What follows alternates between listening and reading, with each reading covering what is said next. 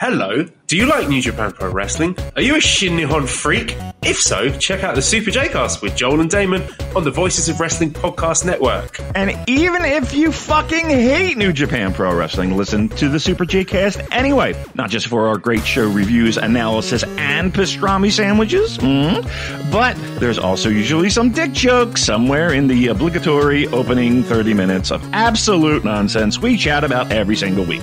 That's the Super J-Cast for all the best talk about New Japan Pro Wrestling, crisps, and pornography. Hello there, my name's Neil David and I'm the host of Eurograps Express, the podcast exclusively dedicated to the wrestling of Europe. If it's wrestling and it happens in Europe and it's good, we talk about it. Whether it's Rev Pro, Progress, WXW, Passion Pro, Pro Wrestling Chaos, Pro Wrestling North, we don't care, we talk about them all. If it's good and it's exciting, I want to share it with you. We're on the Voices of Wrestling Podcasting Network. Check us out on the feed. Check us out on Twitter at EuroGrapsEXP. And join us for chat about European wrestling and a little bit of chat about cheese. Hopefully see you there. This podcast is a member of the Voices of Wrestling Podcasting Network. Visit voicesofwrestling.com to hear the rest of our great podcasts, as well as show reviews, columns, opinions, and updates across the world of wrestling.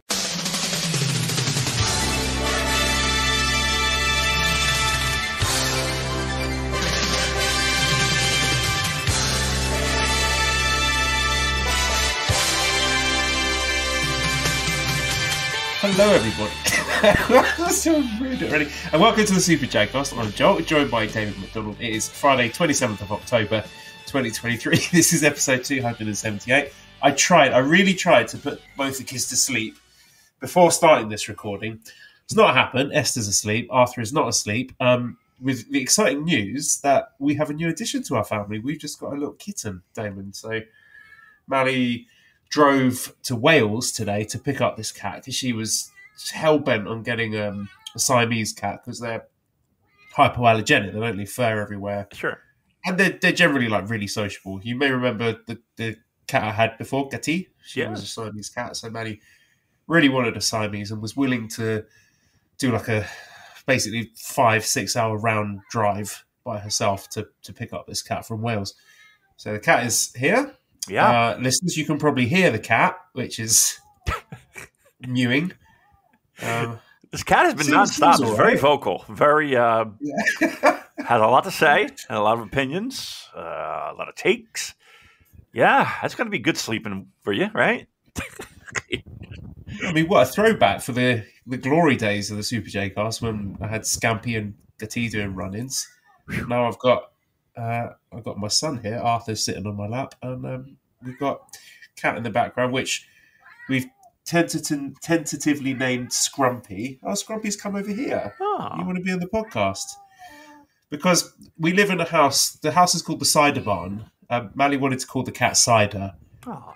And my mum, as an alternative, suggested Scrumpy, which most people will know is like a... Are you familiar with Scrumpy? No, I have no idea what the fuck... Well, I don't know. What is that? Okay, so Scrumpy is a type of cider from the west of England, West Country, and it's traditionally made with just apples, so they don't add like any juice or sweeteners. Typically unpasteurized, not carbonated, so it's generally a lot stronger than regular cider. Right, gets right to the point. Right. Yeah, right. You get fucked up on Scrumpy. So yeah, this Scrumpy's come over here now. You want to be on the podcast? How are you, Damon? Are you well? Man, you got your hands all over there. Yeah. You know, look. As the great Chumbawamba once sung, you get knocked down, you get back up again. I drink the whiskey drink, I drink the vodka I drink, sure I drink did. the vodka drink, I drink the cider drink. No, we don't have to talk about that much. Yeah, you know, it hasn't been the best of weeks. I don't need to get into the details. No one gives a fuck. So we tried to record yesterday, and I was in no shape to be recording. It wound up being me talking to Mally for about 15 minutes, I think, right? Good 15 minutes. And Joel was just like, we're putting a pin in this. We're calling it a night. Let's see if we can do this tomorrow. That's probably a good idea. Which wasn't because of you. It was because we just had a date night, and I thought there might be a chance for me to cash in on that, get a bit of love, but it didn't work. It didn't work. That's crazy. It didn't work. Because I thought my swaying her would have just put her right over the moon. Just like can't wait. Yeah, that was the plan. I mean, I was listening to the stuff you were talking about. I was just like, yeah, this is definitely going to get her in the mood. Yeah, I'm sure. But all right, we're here. We are here with bells on, and we have lots of exciting stuff. And we a packed house over at Joel's England compound. With I have to ask you this though, because I just need some clarity, and I need for you to tell me that it will not be the case. But if I ever go there, I am not peeing in a bucket, right? Right? No, get no. So the one drawback of this wonderful house we got is, as Manly's told you yesterday, there's only one bathroom, but there's two really nice bedrooms either side of the bathroom, so you can have one of those. Okay, but they have a third bedroom, which is like on the sort of mezzanine floor of the house, which has no bathroom. As long as there's one, yeah. As long as there's one, that's all I care about. I mean, I don't need my own. But yeah, I was a little worried that she was offering me a bucket, and I was like, I don't really think you want me to do that, because if I do that, oh Lord, yeah, boy. Right. Well, that's good news. That's comforting news. Hey, what's going on in the world of New Japan Pro Wrestling, Joel? Because that's why we're all here. That's what we're all excited about, and I'm sure we're all excited for the upcoming events and upcoming stuff.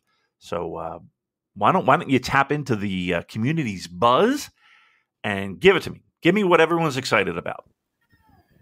Nothing, huh? Let's do a little bit of a Wrestling Observer Newsletter Hall of Fame talk before we get into the news. Because I've not finalised my picks yet. I know you've submitted yours, but I think for the interest of our listeners, Shingo Takagi, Tomohiro Ishii, where do you stand on their inclusion?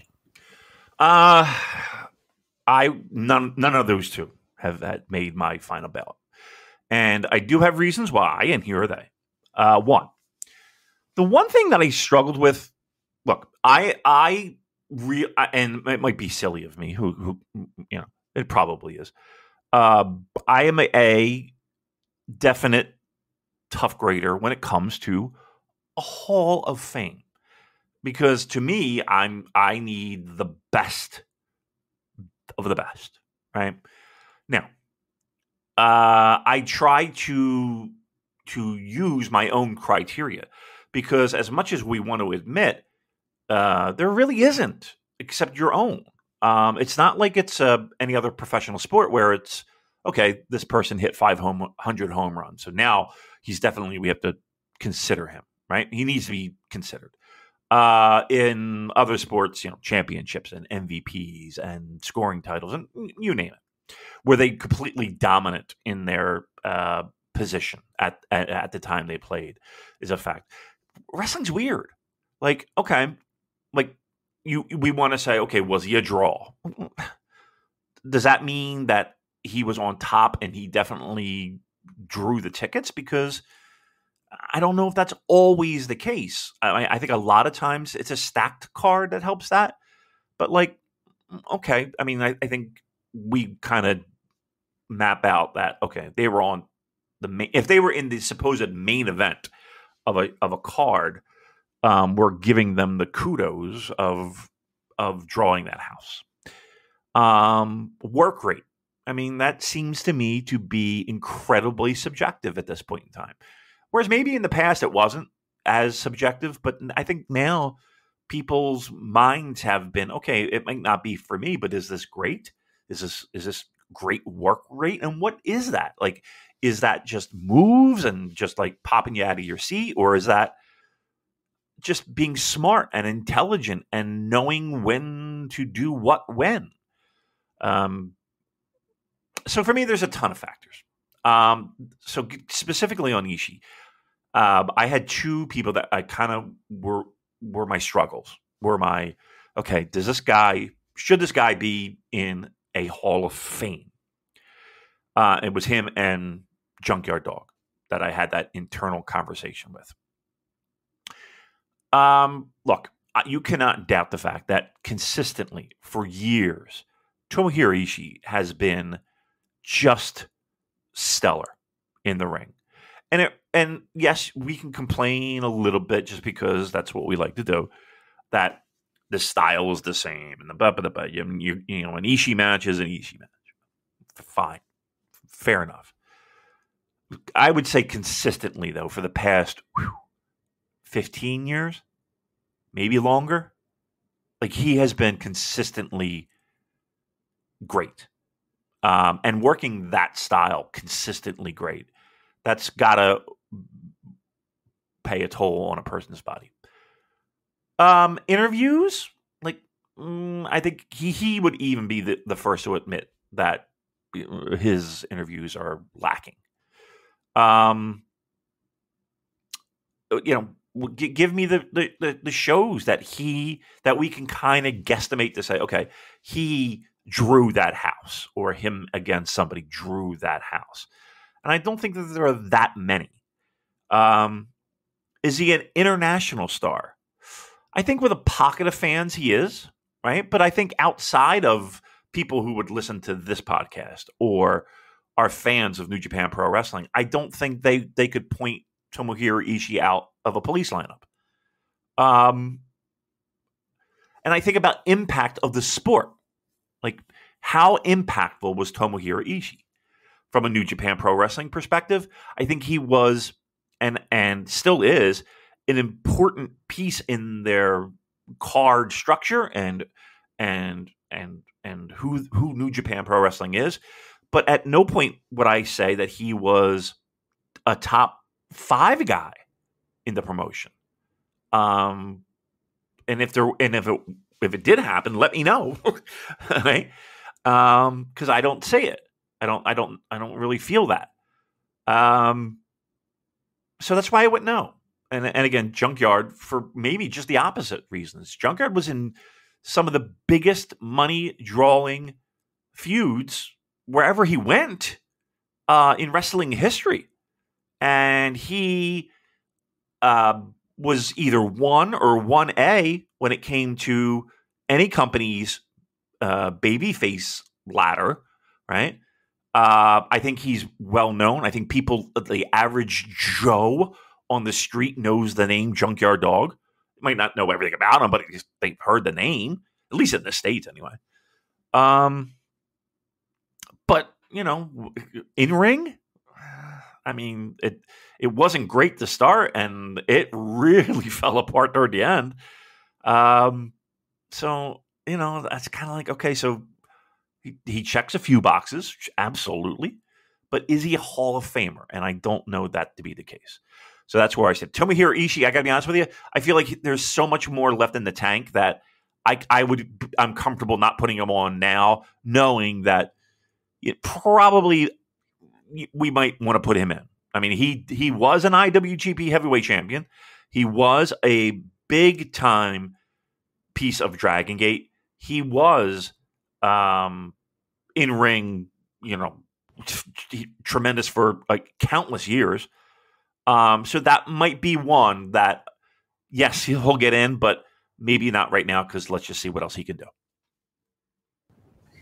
Yeah, my arguments against Ishii sort of not dissimilar to the ones that I used against him being given the Gold Watch title reign. I think him not being in the Hall of Fame, he could be like the gatekeeper for the Hall of Fame. He's the guy where you draw the line and be like, no, okay, not him, but everyone above that level, yeah, they can get in. But I'm on the fence. Like, for my my Japan picks, I think it's a no-brainer to have the beauty pair.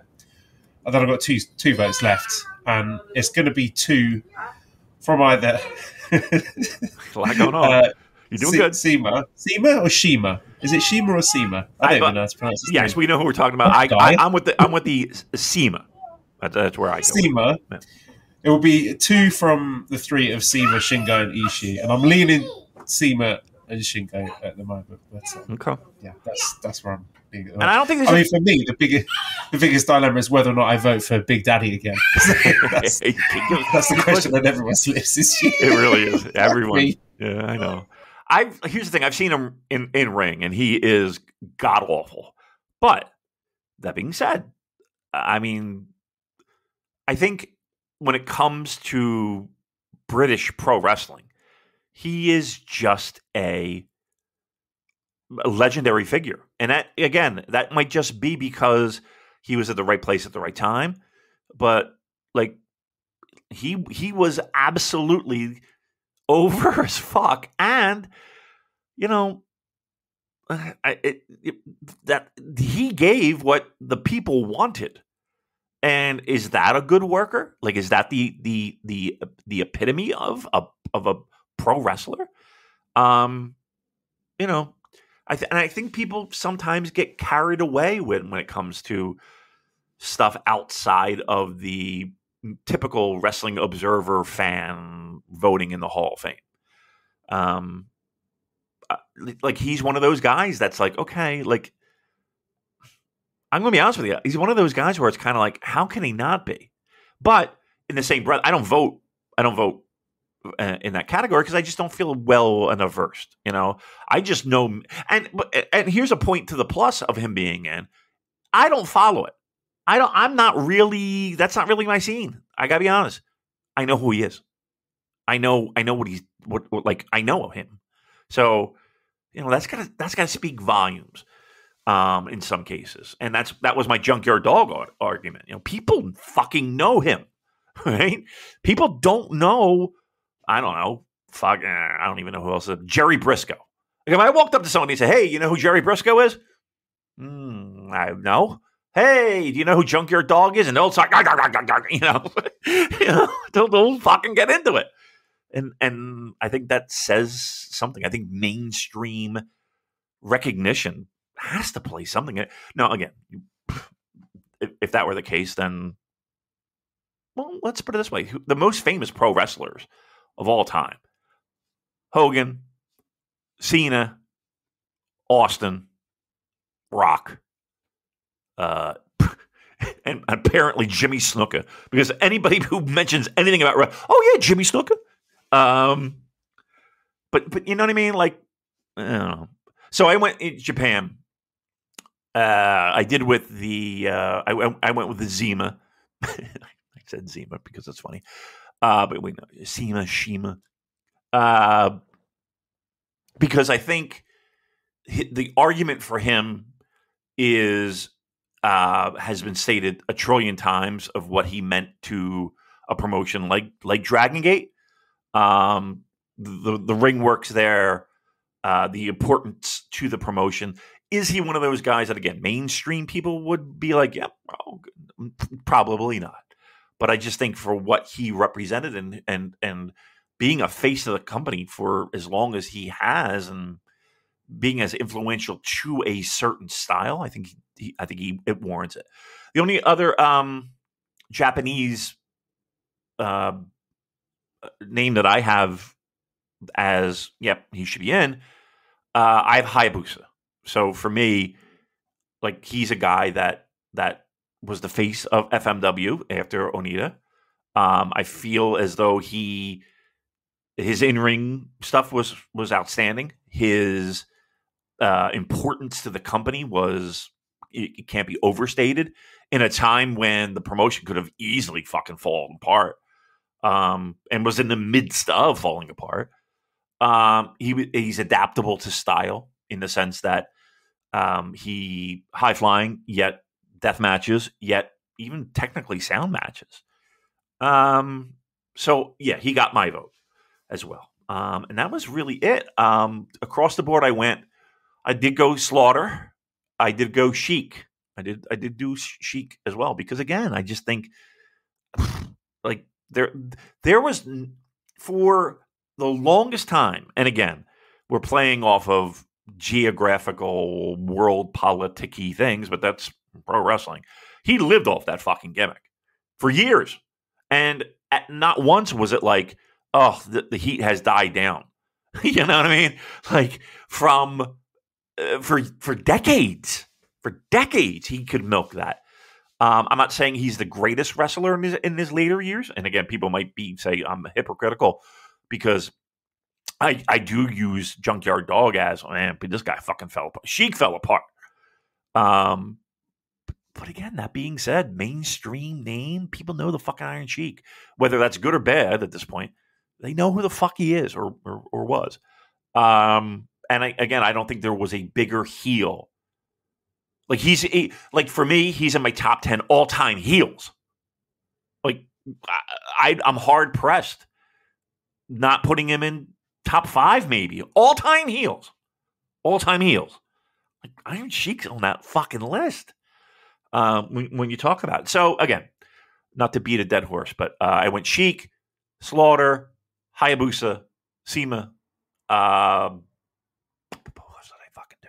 Oh, I did. I only did one outside, like not in ring guy, and that was Ted Turner. Like, how the fuck can Ted Turner not be any? Like, if it wasn't for Ted Turner allowing pro wrestling, and or at least recognizing pro wrestling as cheap, not expensive, cost worthy programming, I don't know where we would be. And him having a feud with McMahon, and him willing to invest in pro wrestling at certain levels and certain degrees. I don't know if we would, and I'd be very curious as to where we would be without him leading that charge, and him really kind of popularizing pro wrestling as a syndicated entertainment form. And I haven't even touched on WCW being a legitimate threat at one point to WWF, which hadn't happened. And that's, I'm not saying he's, the smartest guy when it comes to pro wrestling, but for damn fucking sure, the guy was smart enough to be like, okay, I mean, it cost me X to make and I'm making this much. Give me more. Can we scale this in any way? So he's on my list.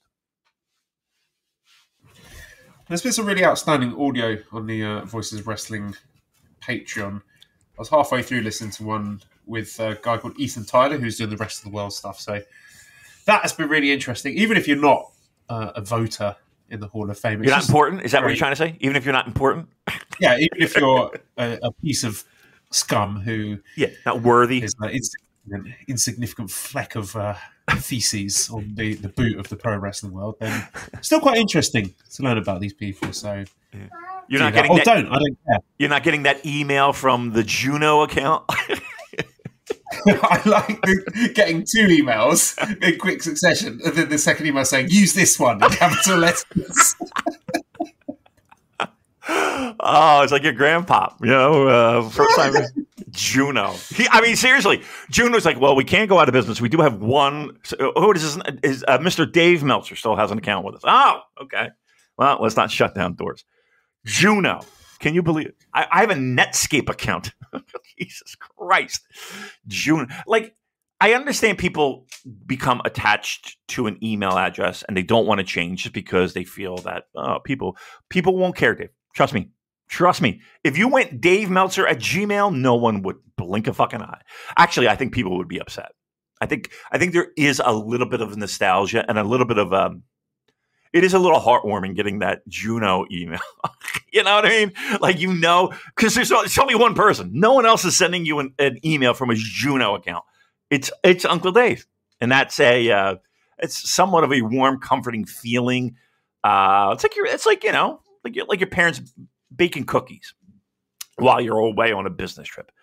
It's very comforting, very wholesome. Good job, Dave. You know what? Keep Juno. Keep the fucking Juno. Keep it. Don't let anybody tell you any different.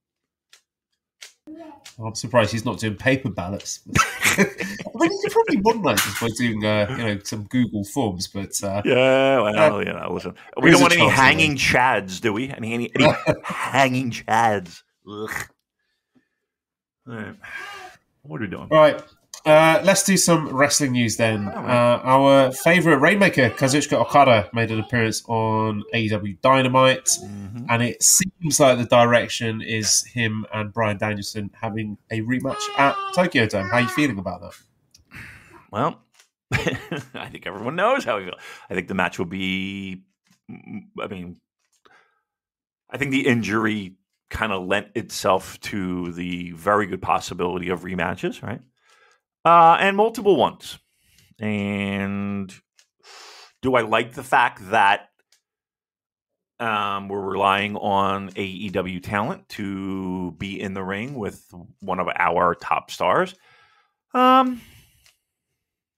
Depends, honestly. You would think logic would kind of have you think that our D-Bry will be looking at the Tokyo Dome lights. I would hope, but we'll see. Look, it's not like in the history of Wrestle Kingdom and wrestling at the Tokyo Dome, mind you, you don't have matches like this, right? There's nothing strange about that, and we've seen you can go through just about every single Wrestle Kingdom and be like, okay, well, there's one you can put in that bucket, and there's another match you can put in that bucket, and you can go back to near beginnings. So it doesn't necessarily rub me the wrong way. I just feel like it's more of I don't want it to help perpetuate a relationship that I don't think we benefit from. But the match itself, I mean, look, I don't expect anything but it being great. I really don't. I think it will be. To say that it's something that has my juices flowing, I don't know. I'm okay. I'm okay with it, and that's I guess that's where my biggest problem is that I'm just okay with it, and that might be a me thing, but I mean, is anybody else doing backflips over this?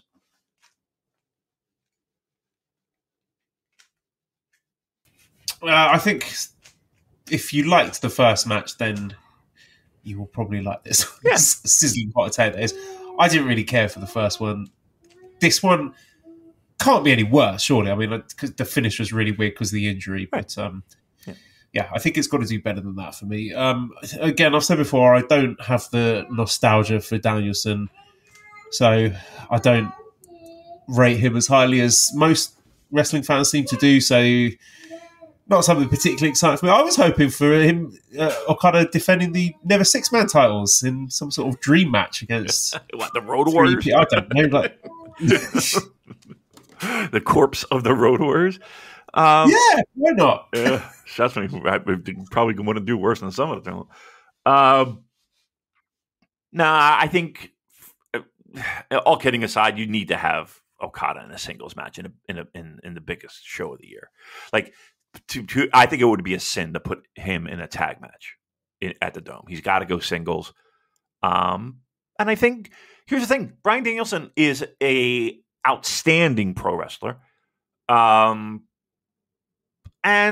like, if I know I'm saying this with all the knowledge of, well, one guy got fucking hurt in the ring, but I just feel safe with both those guys in the ring taking care of each other. I would hope that we don't have a repeat of like I'm being dead honest here. If I were to bet, I would say 99% of the time both guys walk out of that ring without a scratch. And the one time that they actually do have a match, one guy gets fucked up. So no, I think I think we have to have him in a singles match. I want him in a singles match. And I think this match is, again, I think the match will be great. I just worry that I don't want it to be something where I think this could I can see myself being easily burnt out if this is something that we see again and again. Let's put it that way. I did enjoy the comments from Naito. He was interviewed by Justin Barrasso, and he was saying, talking about Danielson, he was saying like back in the day when he was wrestling in New Japan, that Naito would watch Danielson's matches on TV, watch him in the buildings, and that he liked watching him, but he never felt that he'd like to wrestle him. So just like completely no soul there. Okay. And then Justin was like, well, how about like a LIJ versus Blackpool Combat Club? And Naito's like, oh, sorry, I don't watch foreign wrestlings. I don't know if that's a big match or not. I'm not sure who they are. I'm sure it would be an honour for them to face us, but don't know who they are. Sorry. I like that. Look at that. I like that. Naito answer. Yeah, I like that. I like that cockiness. I like that. I do enjoy that from him. I think it's a good call. Let me ask you a question. If you had the opportunity to, I don't think I would be like, I wouldn't be running around thrilled that I'm interviewing a guy like Naito. Or just about any New Japan guy. Like, what am I need a translator. I need, you know what I mean? Like, what am I going to do it through Google Voice or whatever the fuck the translation service? You know what I mean? Like, I would find that to be incredibly awkward. And you'd have to pick up the dinner tab afterwards. Oh, that's right. He does have a history of that. The old Irish exit, as we say. Yeah, he's a cheapskate, that fucker. So yeah, I think I don't know. I mean, listen, he good for them if that's what. But I would be like, I'm good. I don't think because what do you do with that? How do you work that? He's not going to get any of our dick jokes, right? Or maybe he would. I don't know. All right, but that's that. Good for them. Yeah. All right, well, let's pop in and see how we're getting on with the Super Junior Tag League. So we've had 4 shows so far. There's been some interesting nuggets from the undercards. Oscar Loiba and Yuto Nakashima are teaming up. They're referred to now as Youngbloods, and apparently they're making a play for World Tag League entry. So keep an eye on that. I don't know if they are planning to send both of those guys on the traditional excursion, but even if it's just a young lion tag team, don't be shocked if we see Youngbloods in World Tag League later on this year. Yeah, no problem there. I mean, I don't think anybody's complaining about that, right? No. I think Oscar in particular is really starting to grow into the role of monster-like worker, which, as a sort of counterpoint to Hikuleo, who's a very different sort of wrestler, Oscar seems to have more of that monster in him. So I'm really excited to see how he develops. And Yuto, for his part, did an excellent version of the Joya dance in a backstage comment under direction from Yota Tsuji. So maybe they can do that. Maybe they can do some dancing. That's the highlights. That's been the highlights of Junior Tag League. It's funny that you mentioned monsters and I was kind of thinking that, to me, that's one of the elements that New Japan is desperately lacking. Like, not to be old nostalgia Damon, but you look back in time and there was always that element of those dangerous ass kicking heels that they would bring over, whether it be again Abby, Brody, Hanson, Vader, Bigelow, Steve Williams, Terry Gordy. The list goes on. The Steiners. Just guys who will kick your fucking head in. As opposed to, I don't know, guys who are maybe a little bit more finesse. Like, I miss that element of we're going to beat the shit out of you. And when the time is right for your baby faces to finally get the win, it's going to mean something. There is going to be a physical fight for them to get a win. Like, I miss that. And I don't think, I'm hard pressed to think of a guy, even in New Japan right now, that kind of fits that mold. I would have thought, I think the bigger problem is that who would you tap? Like, who fits that mold that they can bring in? Who fits that description? And it's like, I don't know of anybody that is that person. Do you? Well, they did have Jonah last year, but Yeah, Obviously, that was didn't work probably out. the first I think, yeah, Gabe Kidd has that monster in him, and I think he and Alex Coughlin have that sort of crazy energy about them, like Killer Elite Squad did. There's a sort of recent comparison. Yeah, but they're not tall. They're not monsters. Yeah, no, yeah, you know right. what I mean? He's a buzzhole, your little Tasmanian devil, but he's not this fucking beast that will just you got to get through.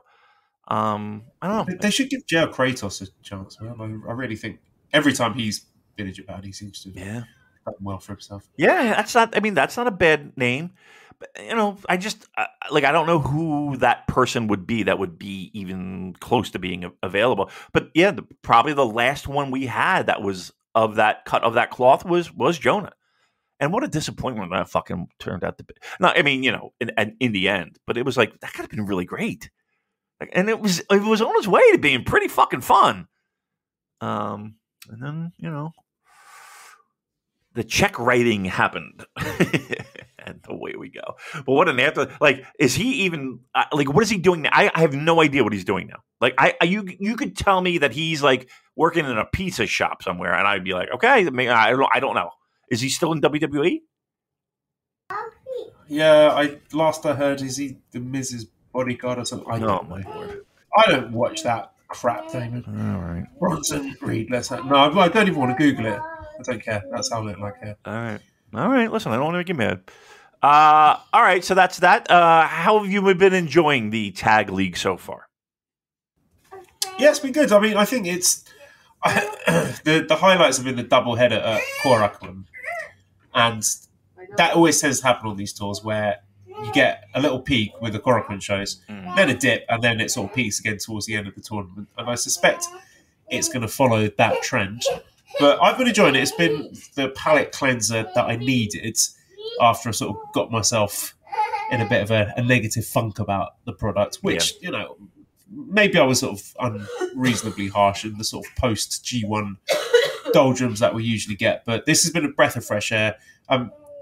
We'll get on to talking about the actual junior tag teams themselves, but there's been a lot of good stuff, even outside of the tournament that I've enjoyed. I've enjoyed the Ren and Shota Umino team.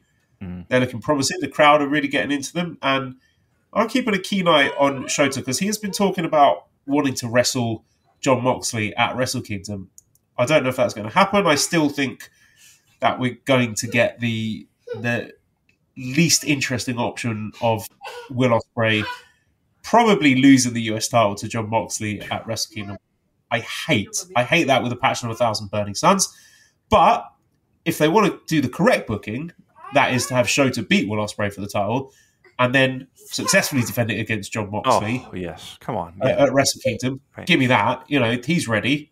Let's go. What are we waiting for? So, but as is always the case, the caveat for this is that a lot of the time in New Japan, it's guys just saying shit. But that, to me, that's a match that would excite me. Shota versus Mox at Wrestle Kingdom.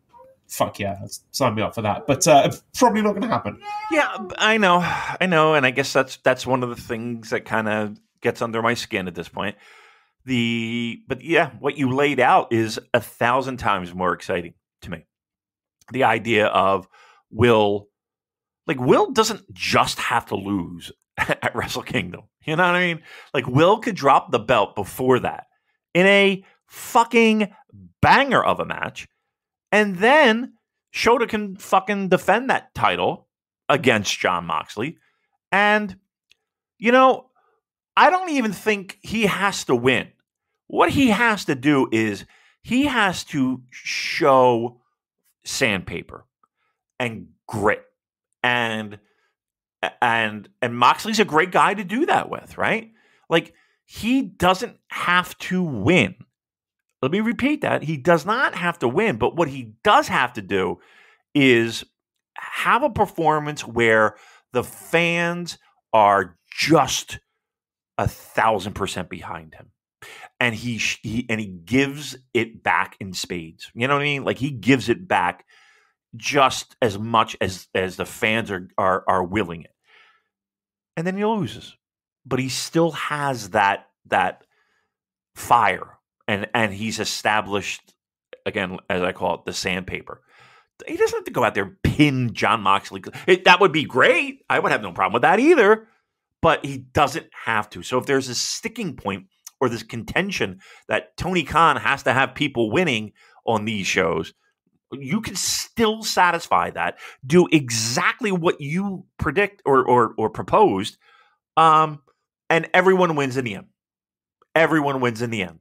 But yet, if again, nothing is set in stone, but if the direction is Will versus Moxley, I'm going to be dead serious. I don't care.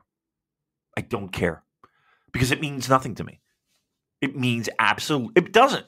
How does it help? It's an AEW program.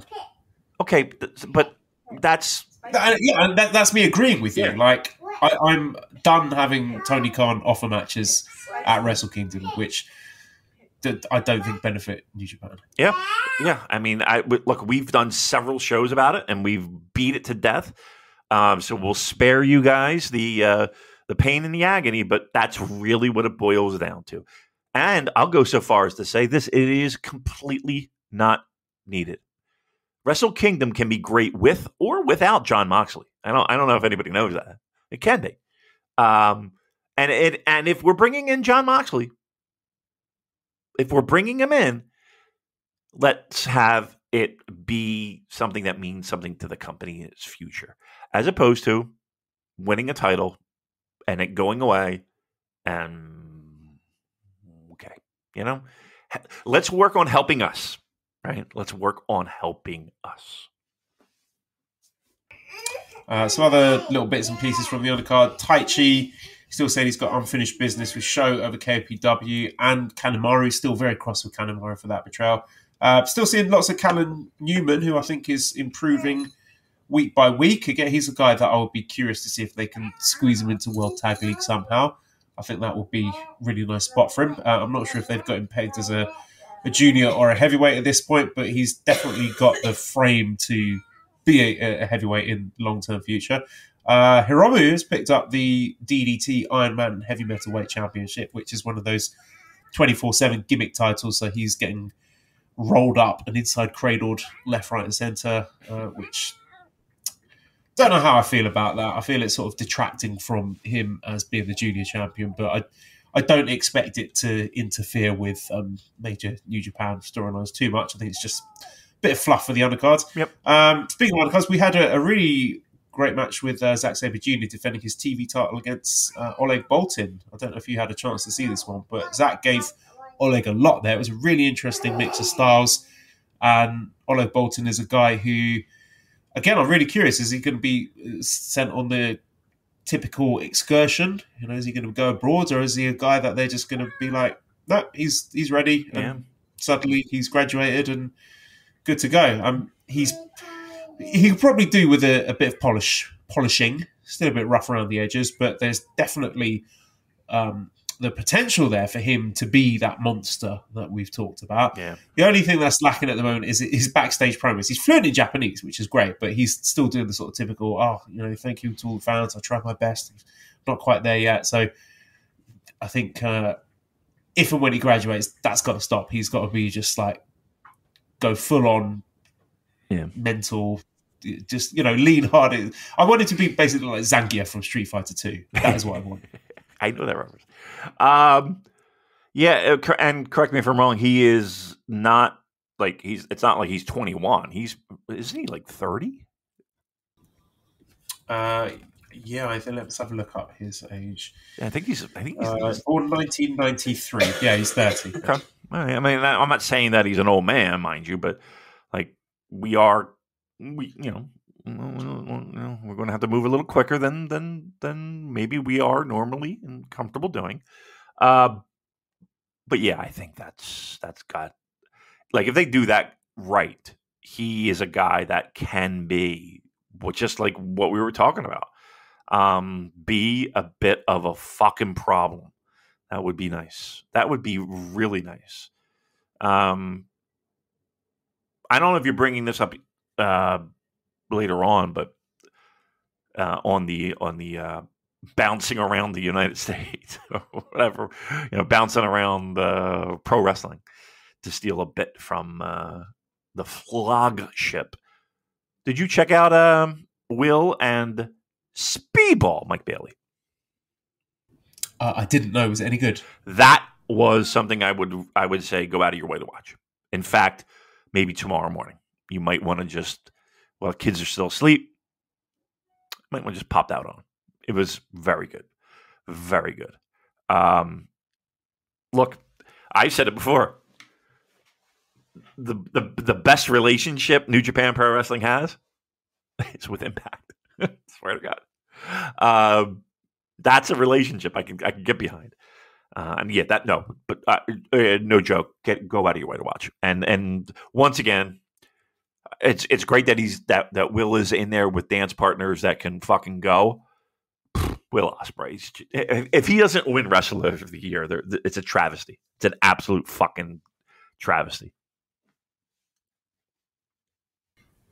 And also, yes, speaking of Oleg, there were some really great sequences with him wrestling against Great O'Khan in sort of opening stages of their multi-man tag matches. Yeah. I would love to see that sort of piggyback into an extended feud, because they've got that sort of, both of them, the amateur background, which I thought was great, and I think there's a lot of potential there.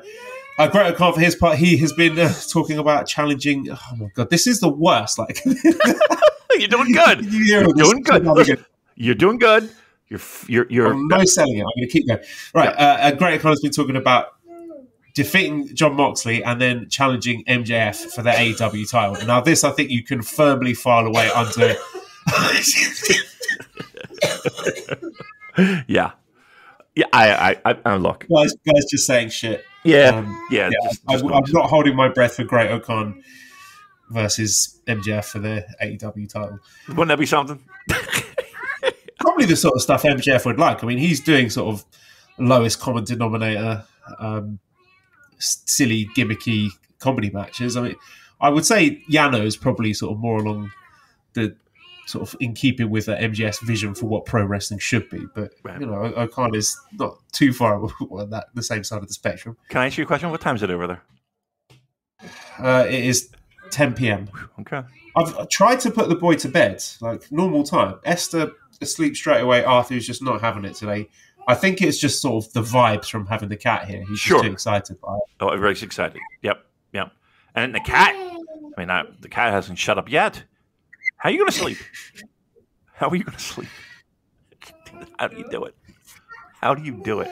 Listen, do you need a little vacation? I'll go to the upstairs. Listen, all you got to the chamber pot. All you got to do is just yes or no. Do you need a little vacation? You know, a little holiday?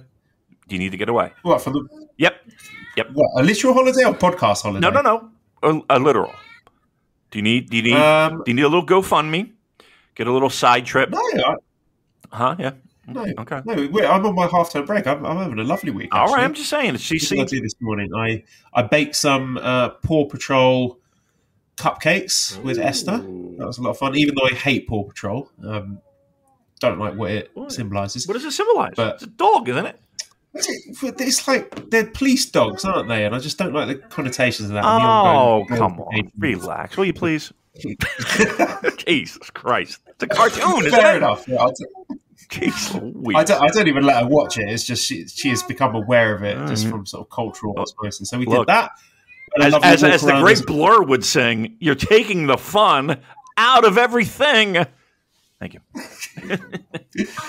We had a nice walk in the park. We had kids putting their Wellington boots on and splashing in muddy puddles. That's fun. You know, these are the sort of things we didn't get to do in Bangkok. So, my mum came round. Well, my parents came round. She made some lovely Jewish chicken soup with that sounds good. Knedlich matzo balls. Oh, come really on! Good. I'm in on that. Can she cook? Can she put together a meal? Yeah. She's still got it. She's still got it. I love that. That's a great line. She's still got it. I love it. All right, good. Well, listen. Every time I'm eating her food. Listen, there's a FedEx place, I'm sure, right near you, buddy. Just anytime you're ready. just right on overnight. Let's get into the Super Junior Tag itself, which I have really been enjoying. And I think the Junior Tag division has been, and this is not a hot take, I think plenty of people would agree with me, probably the best booked division in New Japan this year. Yep. And just the strength and depth that they've got I don't want to say just for the junior division, for the junior tag division specifically, has been a real strength for New Japan this year. It's been the best thing. It's been the best thing in the company, Joe. Like it's I don't know if anyone else has the creative say in that division, kind of like Liger did back in the early 90s. And Shoshu would, take care of the heavies. I don't know if there's any dynamic like that, but if there is, somebody's doing something right. Because to me, it's been undoubtedly the most interesting, consistent division in the entire year. The entire year. Yeah, and I think this tournament is sort of a celebration of that. And I think everything has been... I think the floor is high. And I said the ceiling's high as well. I think the two main events we got at the Korakuen shows were really fantastic. And I am guilty often of setting the bar too high for certain matches. I'll look at on paper and imagine sort of the best iteration of that match. But those two matches, the War Dogs versus Catch 2-2, and it was LIJ against Watto and Despy. I thought they were great, really fantastic matches. And it was very much the palate cleanser that I needed for me to sort of appreciate that. Yeah, there's a lot of good stuff going on in New Japan and the future's bright. Looking at the young talent here where we've got Fujita is only 21, Akira's 23. There's a few guys who are 26, so Kevin Knight and Drilla Maloney. And who's the other guy who's 26? Watto, of course. Yeah, so I think there's a lot of really good young talent there mixing up with a good sort of blend of veterans. And there's no real dead weight in this tournament. I think everyone has justified their inclusion to some extent. Let's get into talking about some of the teams. So the current standings at the moment, we have House of Torture, Sho and Kanemaru with 6 points. They've been booked sort of pretty evenly, where we've had Kanemaru picking up 1 fall. Sho's picked up 2 falls, but he also was on the receiving end of the one match that they lost. So they're being booked fairly evenly. Not been great. I mean, it's House of Torture stuff. I'm not going to be banging the drum for it this time, but they had some quite creative spots. I enjoyed Kanemaru doing a sort of mid-air whiskey spray when Kevin Knight was doing some sort of flying move. I can't remember what it was, but I thought that was really creative. And of course, we had Sho trying to counter Yo doing the whiskey spray on him. And Yo tried to spit the whiskey back into Sho's mouth, and it looked like they were kissing. And that was really good as well. I like that because, at the heart of it, all feuds in New Japan Pro Wrestling are based on sort of homoeroticism. It really all is. they needed to that, the better. Correct me if I'm wrong, but sexually, isn't that known as a snowball? Is what they performed. Okay, I was not aware of that, but yeah, that sounds about right. Right? That's that. I got snowball vibes from, and if you know, you know. I'm just saying. All right, Google it. We also got the Intergalactic Jet Setters on 6 points. So Kushida and Kevin Knight. Kushida's been good. He's been really solid. And Kevin Knight, man, I know we blow smoke up his ass every single time we talk about him, but he's just getting better and better. Like if you compare how he's wrestling now to how he was in Best in Super Juniors, where in Super Juniors you could really see those rough edges. You could see where the room for improvement was in his game. He is really tightening things up and is wrestling very crisply. I love, my favourite word, crisp, but it is very crisp. It's very clean. So I just continue to be impressed by the development of Kevin Knight, and this is a really fun team. They're really gelling nicely together. Kevin Knight, brilliant. Love him. It's good, isn't he? I'm afraid. I don't want to say these things too loud. Because I agree with you, but I don't want it to be known because I want him to fly under the radar and just I don't want the truck to pull up. Because guess what, man? I don't want to be surprised. I would not be surprised if people are getting the quill ready to write the check like they do in 1704. Yeah, I know. Trust me. I wish we could put every Kevin Knight praise that we have and edit it and put it behind a paywall. because it sucks. It sucks. It sucks because as much as I enjoy him, I think. Look, you know what? Get the fucking bag, dude. You know, what are you gonna do? I can't believe a 50-year-old man just said get the fucking bag. But yeah, look, get the money. You know, and I think 2024 he gets the money. Let's put it that way. We've also got the War Dogs. I suppose no, there shouldn't be War Dogs. They should be the junior version of the War Dogs. So we were workshopping this on the Discord. Battle Pups. Let's call them the Battle Pups. Right. So the Arthur, come on, man! It's 10 p.m. Go to sleep. Arthur. Jeez, they're on 6 points as well. And again, I can't say enough good things about these guys. They're so fun to watch. Like their control periods are really fun.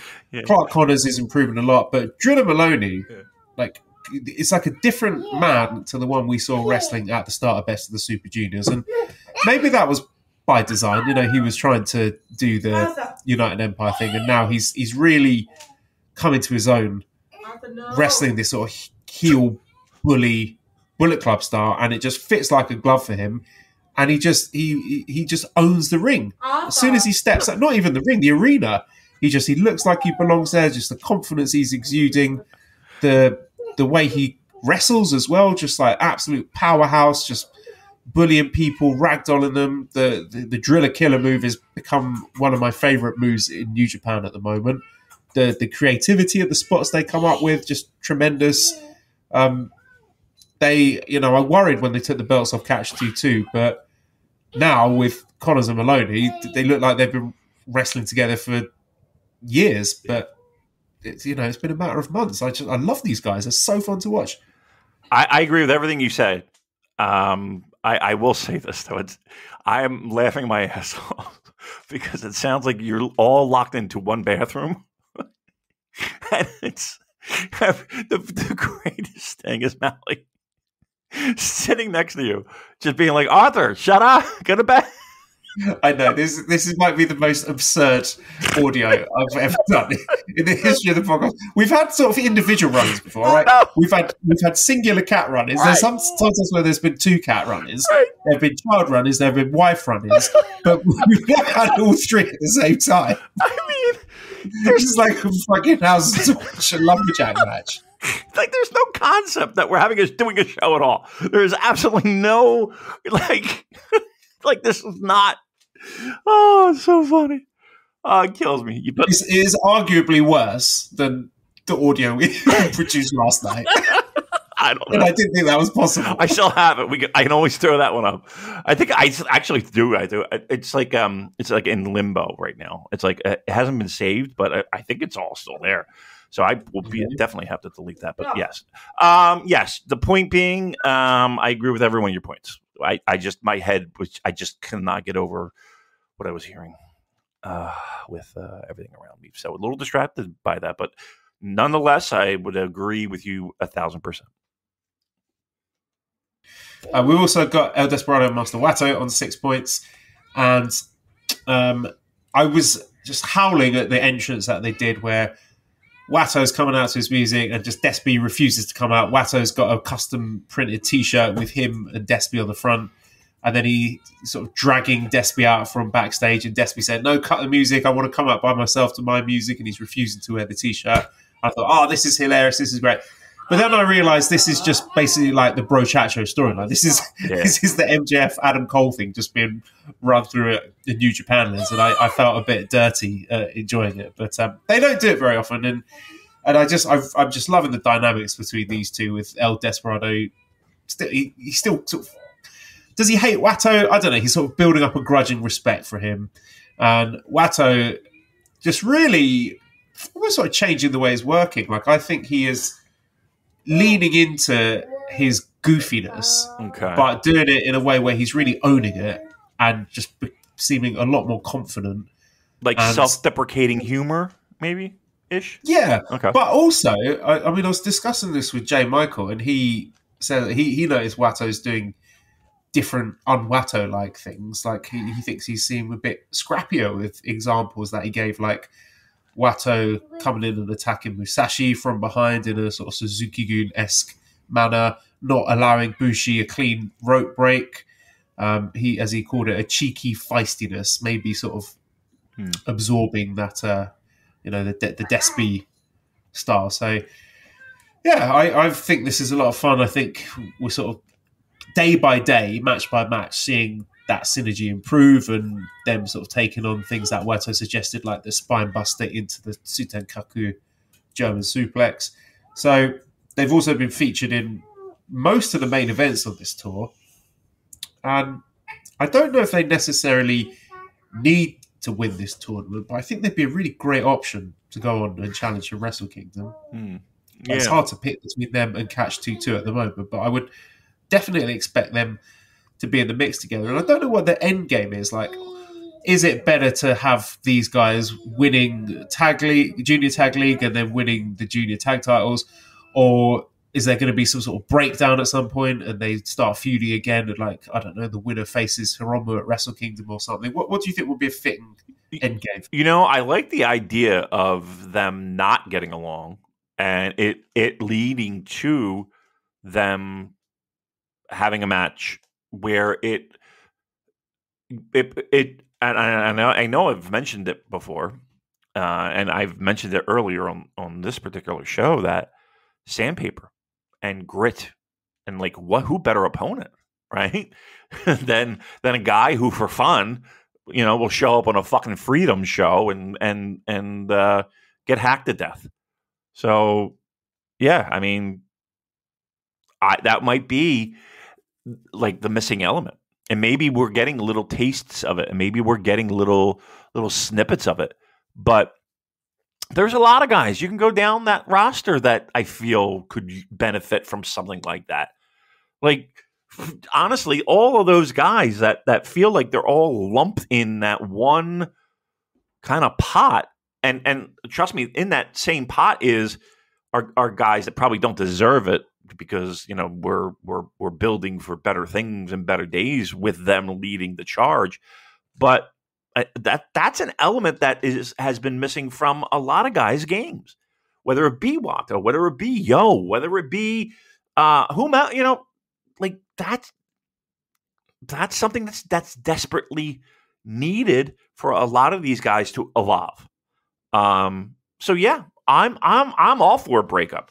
I'm all for awkward matches where, why am I even with this fucking jabron? I can't believe I said jabron, but I said jabron. You get my point, but the end result being, okay, he's been touched by the gritty hands of sandpapery El Desperado. I'm all for that. I'm all for that. One thing I forgot to mention, the cat's just done a wee on the bed, so we've got what? Drama. What? Yeah. My God! This is not a good scenario. Are you okay? Are you all right? Yeah. Okay, just you need a code word. You need a buzzword. No. This is power on 3. I'll get you out of there. I'll get you out of there in an hour. Bullet Club are getting a new junior. Oh. I think he's mentioned something about that in the backstage comments. So maybe, like, they don't seem to have a singles junior guy. Well, there's Ishimori, I suppose, which raises questions about what his role is in Bullet Club going forward. But yeah, want to keep an eye on that. This is something that Driller has been teasing. Okay, next team in the lineups is Yo and Musashi. They're on 4 points. They've been pretty good. The synergy was a bit off in the first couple of matches. I don't know if they were sort of doing that deliberately, but they're starting to click a bit more now. Yo is surprisingly charismatic. I know we've sort of poked fun at him in the past for being boring, but he's definitely shown more vibes to him. I don't know, Mally. You figure it out. Where, stuff like he has been mocking the Despy and Wato thing with, he made his own T-shirts of him and Musashi coming out and wearing them, and they're doing the sort of tribute spots together, Michinoku Pro stuff, which has been fun to watch. Not lighting the world on fire, but bring sort of pretty solid mid-card team in this tournament. Any strong thoughts on them? I mean, look, I think everyone likes the idea of fresh faces and fresh blood in a tournament. I'm one of them. But I think 2 nights, 3 nights. I don't think we have a decent amount of data yet to say, okay, are we making a commitment here, or is it just like a one-time splashy thing, or what have you? I think probably the latter. I mean, there've been other instances where I have speculated that, like with El Lindemann, maybe they're going to sign this guy, but it's not. I think this is just sort of the rising tide lifting all ships kind of thing that New Japan are doing at the moment. So I wouldn't look at this as a long. Is that the end game? Do you think? Is that just like a thing where it's like, okay, we're going to put you on these shows, get you a little bit more exposure, so that when you go back to your home promotion, you're the guy who worked on New Japan shows? Like, is that a thing? Yeah. Say for Kiyomiya being in the G1, I think this is just something that they have decided is mutually beneficial for everyone. Okay. All right. Listen, I mean, I'm not shitting on it. I'm just saying, okay, I guess. Look. Maybe things in pro wrestling don't necessarily have to have an end game. It's just a thing, right? Okay, fine.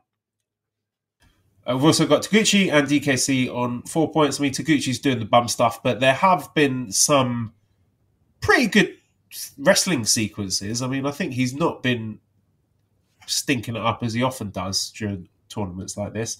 DKC has been a controversial person. I mean, I'm quite keen on him. There's this kind of sort of Karate Kid goofiness, cheesiness that I find quite endearing, and I think the Japanese fans are taking to him, but I may be on an island with that. I think by and large there seems to be a lot of scorn for the DKC and people feeling that he shouldn't be in spots like this. But why?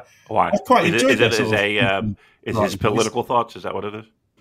No, not that at all. They just think that he's just, not at the level of the other LA Dojo guys. I mean, if you compare it to the likes of Clark Connors and Kevin Knight, yeah, maybe he's not at that level, but I think there is something there. I mean, I'm not saying this guy's going to be a future junior champion, but I'm seeing value there personally. Yeah, I mean, look, Taguchi's going to do his thing. The guy's fucking 45 years old. What do you want? Let him do his ass play gimmicks and all that dumb shit. If he's called upon, I mean, he has a good match still in him. I don't have a problem with them. I mean, I don't expect them to be in the mix. If they are, I would be shocked and disappointed given the amount of talent that's in that tournament. But, to me, we kind of need I want to say teams got to lose, right? We need teams to fucking lose. And I think they're a perfect example of a team that's perfectly fine in losing. Nobody's going to lose any sleep. But in the same breath, they're more than capable of having decent matches. So, yeah, they're there. They're a side salad, if you will. We've also got Catch 2-2. Former champions TJP and Francesco Akira, 4 points, so 2 wins and 2 losses. So they seem to be sort of running this story of TJP having a neck injury and that costing them. And this is sort of classic New Japan tournament booking where some early favourites start off on a losing run and then turn it around and make a late surge to get into the finals. And I suspect that's what we're doing here. They're still fantastic. They're still one of the best teams in a very high-quality division. And I would expect them... I would be surprised if they're not in the final. Let's put it that way. Yeah. I actually have been giving them strong consideration for my tag team of the year. Am I out of my mind? There's not really that many outstanding candidates for that in New Japan, are there? Because in terms of the heavyweight stuff, I mean, Bishamon were having a great year, but now with Goto's injury, that sort of raising question marks about that. But no, I think you are probably not on an island with that one. I think a lot of people would agree with you. Yeah, I mean, right now, I'm leaning there. I really can't think of off the top of my head right now, like what would I go never 6-man? Would I do Okada? Yeah, no, they have been fantastic. That right. Okada, Ishii, Tanahashi team, and I think the Battle Pups as well. Mm-hmm. Even though it's been the latter half of the year, I think they've been so good that they deserve to be in the conversation. Right. Yeah, I'm with you.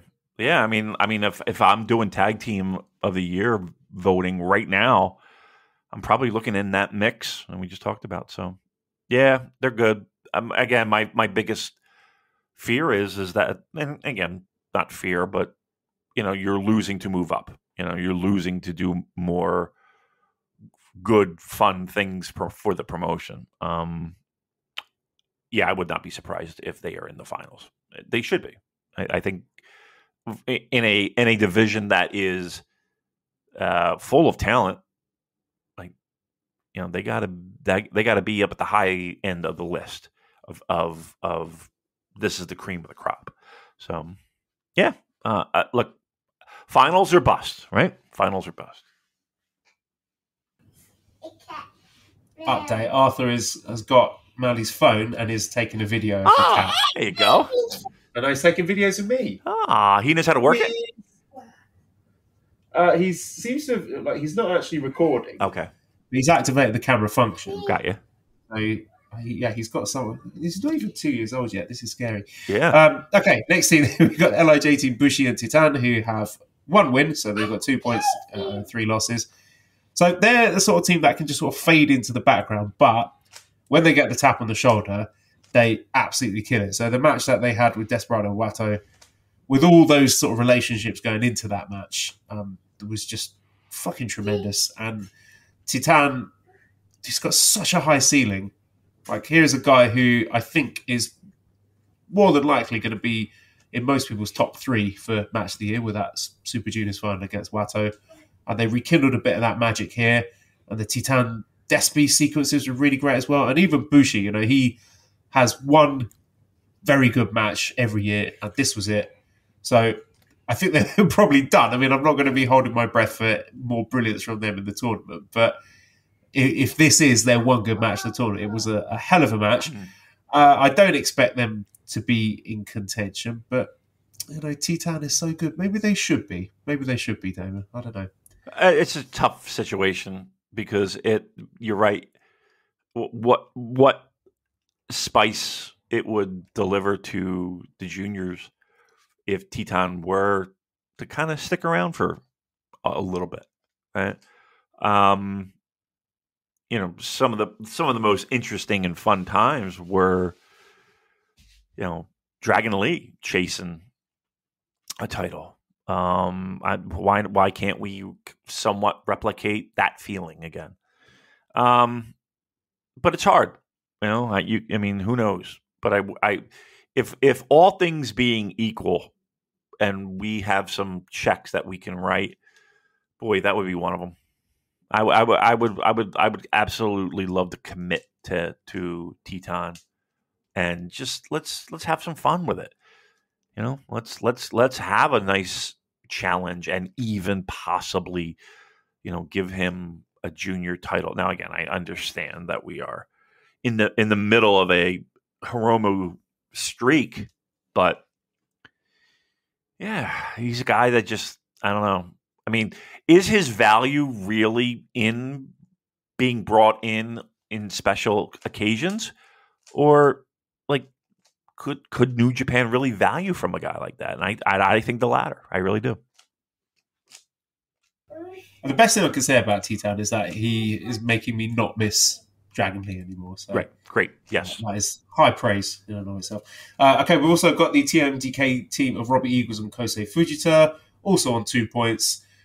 And Eagles, I mean, we know how good Eagles is, and he always lives up to those high benchmarks. But Kosei Fujita has just walked in after, a 2-month excursion. I don't know if his excursion is done, but he looks the part already, doesn't he? He's got his sort of punk haircut with his little beard and his earring, and the wrestling quality is just on point. I mean, it was interesting that they had him in the first few matches working extended sequences with veterans, guys like TJP and Taguchi. The Taguchi sequence they had was really fantastic. Taka Michinoku as well, their back and forth was really good.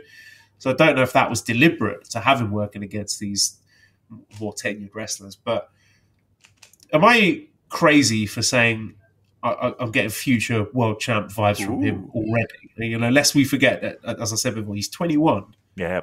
And he's just got that aura about him. I do too, and I will say this: like, there is a lot that centers around the usual suspects when we talk about who's the future of this promotion. Like, I think he slips under the radar big time. And you're right, at 21, we're talking about here. We're talking about a guy at 21 who's not. He still has growing to do, for Christ's sake. You know what I mean? Like there's nothing but good things on the future with him. He could put on size. He's going to grow a couple inches. He's only going to get better as a pro wrestler and more seasoned and more mature. And yeah. And here's the thing too. What you mentioned is that he's already got a lot of those check boxes hit. Listen, I know people thought the last show that we did was like the fucking show of doom. And we're ready to turn in our non-official New Japan Pro Wrestling fan club membership cards. But did you get that from Esteban? Have I heard from him? No, unofficial fan club membership. Well, that's what I mentioned. I don't know if that's still a thing anymore. I know he does some stuff for them promotion wise. My point is that Fujita's great, and if thank you very much. Good night. Concur. I agree. Right, what else? We've got one more team to talk about, which is the Just Five Guys team, Doki and Taka Michinoku, who have 0 points, which is a shame. You know, I had sort of high hopes with Doki, but looks like they're going to be the team that starts off shit, but they'll probably go on a little run, and everyone will enjoy that. Taka, I think he's a guy. He's evergreen, right? I don't think. If I sort of compared him wrestling here to him, the last tournament he was wrestling in, like last Best of the Super Juniors he was in, I couldn't sort of noticeably say that, this guy's slowing down, even though he's recently celebrated his 50th birthday. It's just I think he doesn't get the chance to showcase how good at wrestling he is. And obviously, he had all the personal stuff and all the naughty business that he was doing. Mm. But with all that being said, I still enjoy watching him wrestle, and thinking back to how long ago was it we were watching him wrestle in WWF? That was late 90s, and he's still doing it now. It's nearly 30 years later. That's insane. It is, and it's like even some of the dangerous shit that he would do in the beginning of his career, maybe not so much now. But yeah, I mean, considering the fucking crazy shit they were doing in, he was in Michinoku Pro, and wasn't he in that Universal one? He was in a lot. It was weird because he was doing like high fly-y stuff, yet incredibly physical, incorporated in their matches. So yeah, it is amazing. He must have a good fucking doctor and chiropractor, because it's amazing that he's still. Again, we're not saying going strong, but the fact that he's able to fucking get in a ring and do what he does and end it at that is to me is pretty remarkable. All right, well, that's our Super Junior Tag League. I am thoroughly enjoying it. Looking forward to seeing more of it. And hey, if you keep an eye on New Japan World, you will be able to enjoy the commentary of Walker Stewart, who's adding English commentary in post for some of these shows that have only been broadcast live in Japanese. So definitely looking forward to that. Slowly but surely, they're weaning us off the Kevin Kelly teat, which I know it's delicious. Look, I think that's probably a smart move. Let's let's ease Walker in, get people used to him, get used to the voice, get used to his calls, get used to all that. And I think it's a pretty smart move. And correct me if I'm wrong, this weekend is his debut, right? Yes, I think you're right. That will be the Vegas show, Fighting Spirit Unleashed. Yeah. I was having a little chat. I was having a little chit chat with him, and he's excited. He's ready to go. Guess who his broadcast partner is? Is it you? No. Oh, God, please. They would not want that. I'll tell you what. But if you want to give me a call there, Red Nuge. I'm apparently have a lot of free time on my hands. If you know what I'm saying. Damon on the dole.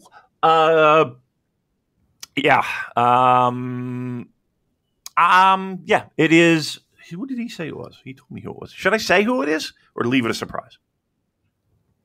No, say who it is. I'm interested. Are you interested? You going to guess, or are you just going to fucking leave me hanging? Is it Chris Samsa? You are absolutely wrong. Oh, it's not Chris. Which I think I would. You know what? Give him a fucking try. I would love it. I think Chris might be. They would be perfect, wouldn't they? They would be like sort of the next generation. Yeah, Kevin and Chris. And here's the thing. I love Chris so much. He's such a good guy. I spent 15 minutes on a podcast that will never air talking about how much I love Chris, and I let him down. Oh, I felt so bad. No. How about that? No other guesses? Any other guess? I think you might be. I think you might be surprised, and I think you might be. It might not be who you expect. Okay. Can I have a clue? Yes. Walker's broadcast partner has a vagina. Okay. It is Kevin Kelly. No, I'm kidding. Stop, please. I don't know. Yeah. How about that Veda Scott? Veda Scott, yes, that was on the tip of my tongue. Yeah. But I was getting mixed up with Zeta Zhang. Right. My Zetas and my Vedas. Yeah, I mean, it's confusing. I get it.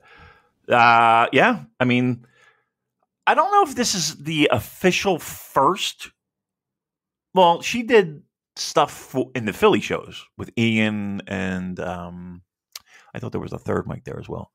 I could be wrong. But yeah, it feels like she's getting more and more work on these, at the very least, U.S.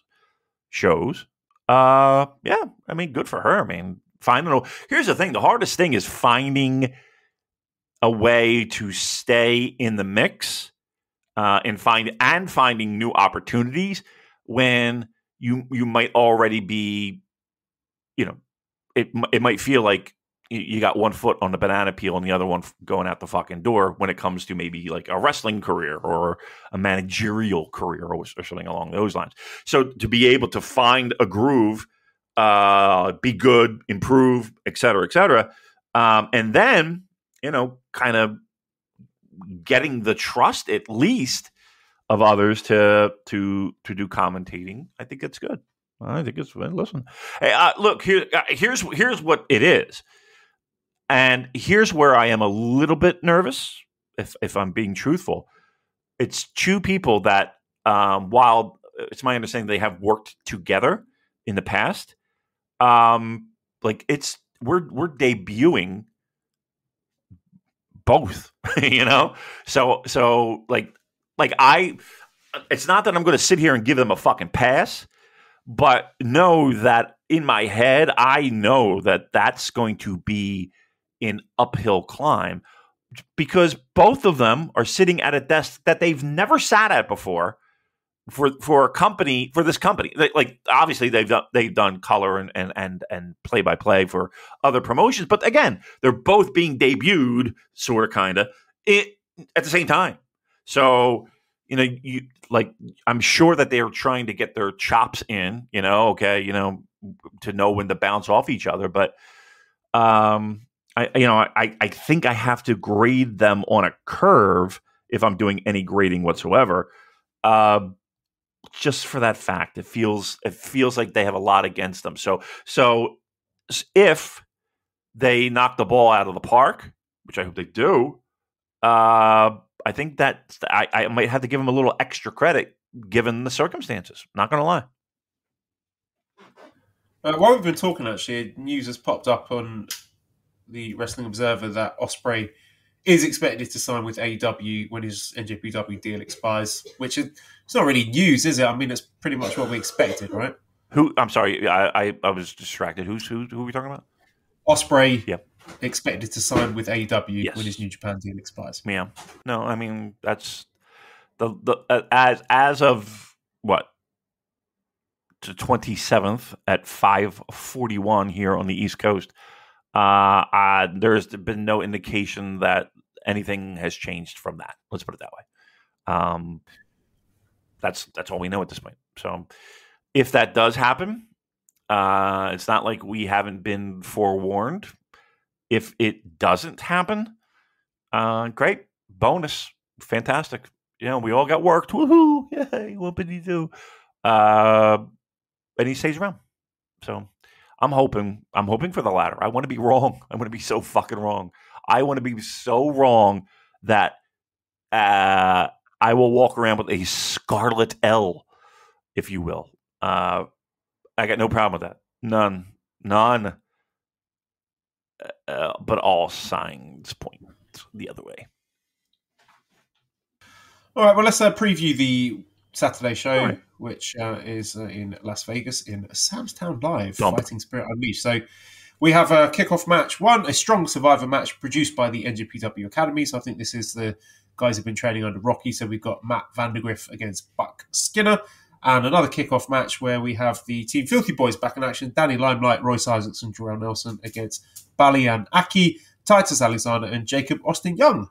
Big fan of Jacob. Looking forward to seeing him wrestling again. And yeah, good to see West Coast Wrecking Crew getting back on a New Japan show. I would really love for them to be in World Tag League, but it seems like the company maybe not as high on them as I am, which is a shame, but there you go.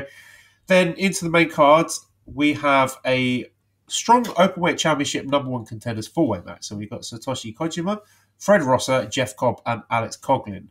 So winner of this will go on to face the winner of the Eddie Kingston Henare match. So it's quite hard to call, actually. Yeah. I would say Jeff Cobb and Fred Rosser probably looking... Yeah, go ahead. No, I was just going to ask, why? I mean, I love him. Don't get me wrong. Why is Kojima always on these random U.S. shows? Like, does he have property here? He's got a little side chick in the state. Like, what's going on here? Like, he's always on. He's there for the bread. I don't know. Right? Well, that's probably it. We are a carbohydrated nation. Yeah, he's always there. He's always willing to take that fucking flight. Like, there's got to be another reason. He likes, I don't know. Like, what do you think that is? I don't know. But he's... Now that you've mentioned it, I could see that being... has he wrestled Eddie Kingston yet? I think so. In Washington? Eddie Kingston versus Kojima having a singles match if they've not already had one. I thought they did. I'm almost certain they did. I think they had... Wasn't it on like AEW television they had a match, didn't they? Am I wrong? Who gives a shit? Yeah. But he's always on these shows. It's weird. It's a weird fucking thing. And again, look, you go down that fucking match, you might as well call it the match of guys that are deserving but can't get a fucking break in New Japan Pro Wrestling. Right? It's just unbelievable. Look, I don't know. Whatever. I'm just gonna. We know the song and dance, right? We know the song and dance. Yeah. I'd be happy with any of those guys, actually. I mean, Alex Coughlin probably the most interesting option, but unlikely. If I had to pick a winner, again, it will largely depend on who wins up. No, there's no way Eddie Kingston's not retaining. So, Kojima. I think Kingston versus Kojima is probably a nice little Tony Khan offer match that everyone will go, oh yeah, look at Eddie Kingston getting to wrestle his heroes, isn't it great? Like some kind of kid who's won a competition. Yay. Getting a bit tired of that, personally. Yeah. Anyway, next match, tag team match, we've got Johnny, Robbie, and Luvia against Zeuxis and Stephanie Stop. Vaquer. Let's just fucking stop. All right. Stephanie Vaquer was really good last time, so looking forward to seeing her. Okay. We got singles match, Tom Lawler against Gabe Kidd. That should be really good. Looking forward to that. That should be great. And here's the thing. I'm hand-waving it because the company hand-waves it. Let that be known. The reason I gave you the old fucking eye roll hand wave is because the company does that. The company. If the company thought it was important, I would be interested. I would be invested. But that's not fucking happening, is it? Is it? Okay, I'm done.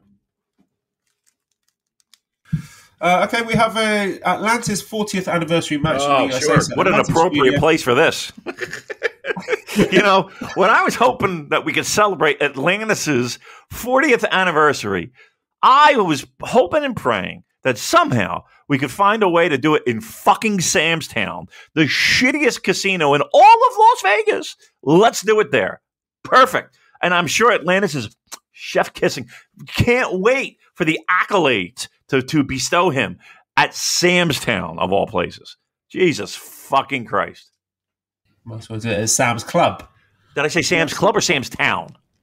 No, I was making a joke and saying they should do it at Sam's Club. There'd probably be more people there. Zing! Okay, as you've got Atlantis Jr., Mystico, Hiroshi Tanahashi, and Atlantis against Adrian Quest, Tiger Mask, Soberano Jr., Rocky Maro. Looks like a dog's dinner on paper, but I think this one will be really fun. Me too. That's one a lot of people come away from thinking, wow, that was a good time. Yeah, I mean, I'm not shitting on the match itself. I think it's such a hodgepodge of pro wrestlers that it has no other choice but to be good, or a complete clusterfuck. But I giggle at the idea of this. We're celebrating Atlantis.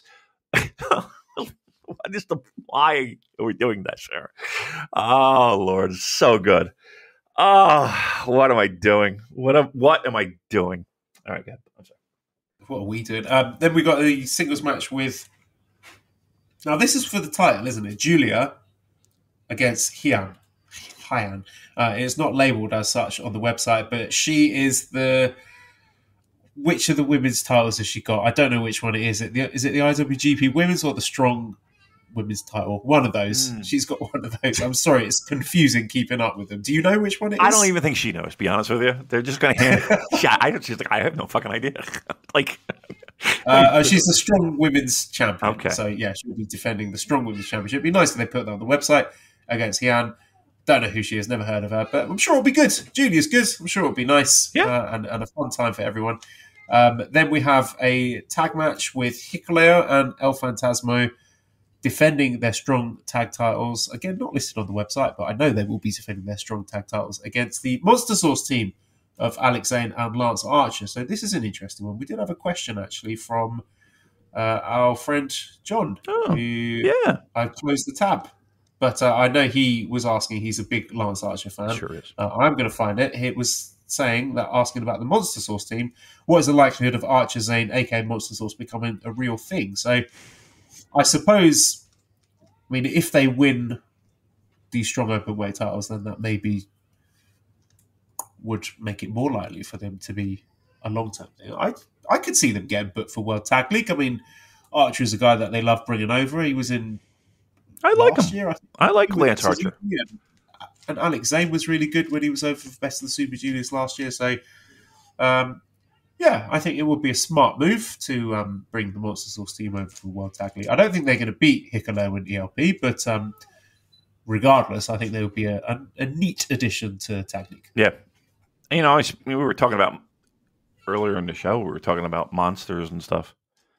Yeah, I thought he played that role pretty well. Pretty darn good. Yeah, I feel bad for the fucking kids at ringside, though. That's for sure. Is he allowed to spell on them anymore? I hope so. I don't see. Maybe, but I don't see them being a full-time thing. I would have no problem with them being a full-time thing, but I don't see it happening. Just don't see that. And then we got the Strong Openweight Championship, Eddie Kingston defending against Henare. And I feel like, you know, the quality of these Henare singles matches depends on how much his opponent is willing to give, because we've seen matches against guys like Shingo and Ishii and even Mikey Nichols, guys who are willing to sort of play into that style and have a proper banger, that these matches are spectacular. But I don't know if Eddie Kingston is going to do that, and my suspicion is that Eddie Kingston's just going to be like, come on, let's just get in and out, 10 minutes. Don't want to get hurt, otherwise Tony's going to get pissed off. And I don't think he will do all the cool shit that Henare usually likes to do in his matches. So I'm a little bit skeptical on this one. And zero chance that Henare wins. He should win. I think it'd be much more interesting if he did win, but this is the AEW partnership. Yay. Yeah. It's, I mean, I wonder, I will say this, and I'm going to leave it at this.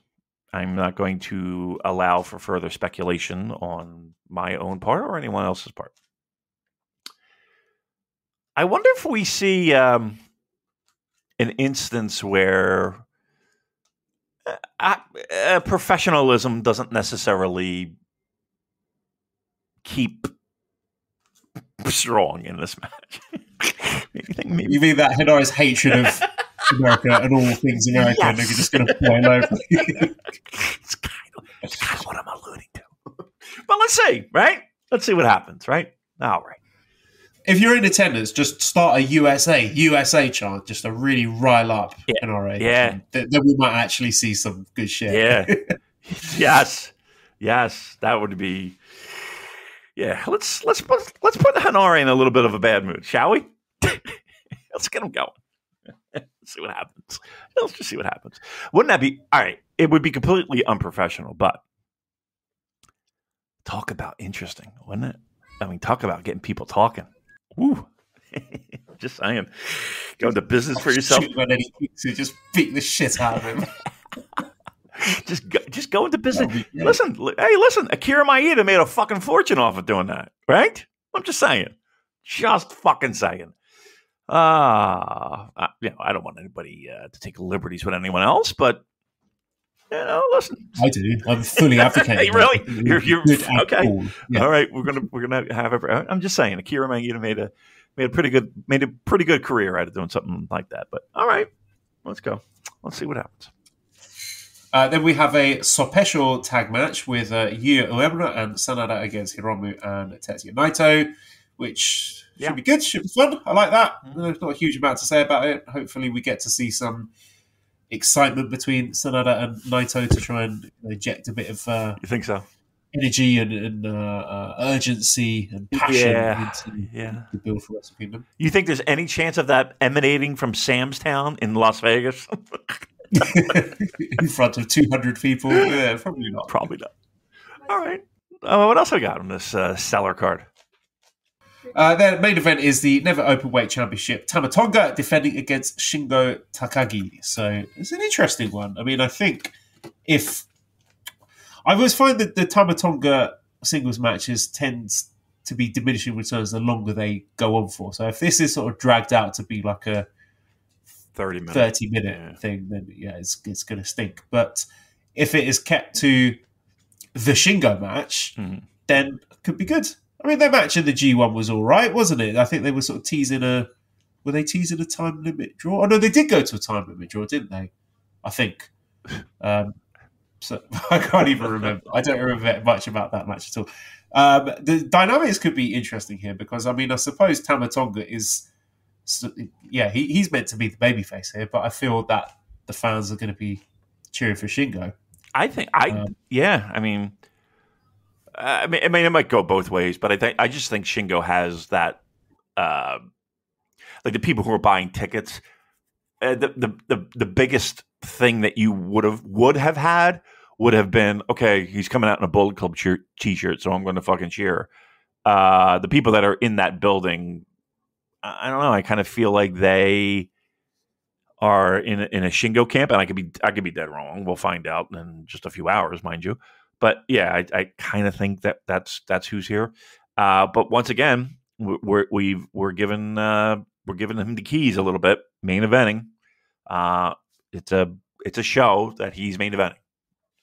So it's not like ample opportunities haven't been provided. So I'm optimistic. I'm hoping for a good match, great match. I'm hoping for. Do I think I'm going to get a great one? Probably not. Do I think I'm going to get a good one? I think it's a safe bet. I think it's a safe bet. We're going to get a good match, main event. But you're right. If this goes past the 20-minute mark, I think it's going to lose a lot of steam quickly. So short and sweet, and then make it hard hitting. That would be nice. And then, we'll see what happens. It's hard to call a winner, though, isn't it? I mean, I don't see a clear Wrestle Kingdom program for either of these guys because I thought it was going to be Finlay against ELP for the Never title, but then Finlay dropped it. Right. And I thought that Shingo and Tsuji might be in line for a World Tag League win. So I could be dead wrong, but I don't think. I don't think win. This match will have any Wrestle Kingdom ramifications. Zero. So, do you think Tama Tonga retains? Yeah, I do. I think he should. Honestly. Yeah. I mean, what are you gonna do, right? All right. Well, that's it. I think I should probably. It's quiet go. now. It's quiet. You're gonna wrap up the fucking show. Everybody in bed? Did they fall asleep yet? No, Arthur's still awake, Wow. but my dad has taken him away because I don't know what has gotten into him today. He's just Full of pep and vim. Yeah. All right, that's good. Absolutely buzzing. All right, well, listen, let's wrap it up. What do you say? And then I think I got to get. I guess. Yeah, there are a lot of questions. Twitter. Questions. You want to do a question or two? It's up to you. I'm up for it. I got a lot of time. Like most of them are from Antonio. Let me see. There's 1, 2, 3, 4, 5, 6, 7, 8, 9. From Antonio alone? Yeah, wow. from Antonio alone. So can I pick a number between 1 and 9? Responses, 9 of them are from him. He's going to get one question. But here's the thing. I appreciate the fact that he gave us 9 questions. I do. That being said, I'm going to pick a number between 1 and 9, and then you give me that question. Can you do that? No, because he doesn't. There's no Rambles on and order to them. He doesn't like. Yeah. Most people would put them in a thread. You know, you do your tweet and then you reply to that tweet with the next one, so you get a nice little string of them. But they're just all over the shop. I'm just going to read them all out, and then I'm going to answer whatever I'm interested in. All right, we're not going to answer all of them. Okay, you got it. Right, here I saw Royal Quest 3, and these were very good. I really enjoyed, but like this Naito versus Sanada feud, it feels very cold, but to be fair, I already told this to one of your listeners, which you can see below that product since the Elite left have been cold. He didn't took it kindly, but what I said, it's facts. The product does feel cold since the Elite left, like or hate. It's true. I know Damon loves Bullet Club, but facts, David Finlay is Bullet Club leader, and this feud between Naito and Sanada says it also already said. Bullet Club? Who said that? So we've said all that. Like we agree with you. So to spin or add in, you guys, how should NJPW fix coldness? Let's per se be where it was before the pandemic, aka before the Elite doing what I said, or not. How should NJPW fix its coldness in your opinion? Thogus, that's my question. Well, answer that one quickly. Push all the young guys. You know, I want to see Tsuji and Uemura and Narita to a lesser extent, and Tsuji. Did I say Tsuji already? Umino, all of those guys. Gabe Kids. Yep. Let's get Oscar, Fujita. Let's get Oiwa back. I want to see the next generation doing some stuff and not just clogging up the mid cards. By the way, SLB means Benfica, or in this case, Sport Lisboa, Benfica. That's why Sporting is Sporting Club de Portugal, not Sporting Lisbon, because no club in Portugal has Lisbon on the name apart of Benfica, which is Sport Lisboa, Benfica. Plus, when Sporting refers itself as club, they refer to being the club of the country of Portugal, not the city of Lisbon, hence Portugal, not Lisboa. It's other reason why Sporting is just called Sporting, not Sporting Lisbon. So he's Portuguese football lessons, you guys. That's interesting. I didn't know that, so I'll take that. I'll bank that one. Any sardines? Any talk of sardines? No sardines. No, we've not had any sardine correspondent this week, which is damn it. Very disappointing. He's sent the Sporting Lisbon information 3 times, so he's very keen for that. He's very into that. Yeah. But yeah. Let's do Daryl's question. Okay. I think that we've had consistent challenge with faction leaders leaving over the last decade and tapping someone new on the shoulder. It's worked great. AJ and Bullet Club, Kenny and Bullet Club, Okada and Chaos, and it has worked less than great, David Finlay. So where do you see United Empire go from here? They're honestly my favourite group of the last couple of years. and they do seem to have great chemistry with each other. But that has always been with Will at the helm. What options do you see for them? Maybe Cobb graduates to that post. Well, my horrible feeling is that we're done. This is just the extended universe thing, and Ospreay is still United Empire leader, but it just has his sort of United Empire in AEW with Aussie Open, which is horrible, and I hate it. Like, I don't consider Aussie Open still to be part of United Empire, and when Ospreay signs with AEW, I won't consider him United Empire. They should do the decent thing and have him put over a future leader, as you would normally put in this case. But then the precedent is there for stupid shit to happen when people do sign with AEW, because you will recall Jay White. Who did he put over in his last match before leaving New Japan? Eddie Kingston. So I'm not holding my breath for anything particularly cohesive or forward-thinking. He should be putting over someone, a young guy who could be future leader. Great O'Khan to beat him and become United Empire leader. That's what should happen. But we're so horribly cucked by Tony that we're going to get something stupid instead. Do you know why we have factions, Joel? We have factions in New Japan Pro Wrestling for annoy you deliberately. Well, yes, number one, but also it is a way to organize the roster when it comes to travel, when it comes to training, when it comes to a myriad of different logistical things within New Japan Pro Wrestling. And the fact that it somehow gets morphed into these subgenre faction-esque things in other promotions is quite honestly annoying the fuck out of me. That is a New Japan Pro Wrestling thing. And there really isn't any reason to have any type of United Empire, Bullet Club, Los... listen, the only one I would give you half credit is the Los Ignobinomics, because that wasn't even started in fucking Japan. That being said, I look, if Will goes, United Empire goes. Sorry, and I'm with you. United Empire was probably my favorite faction.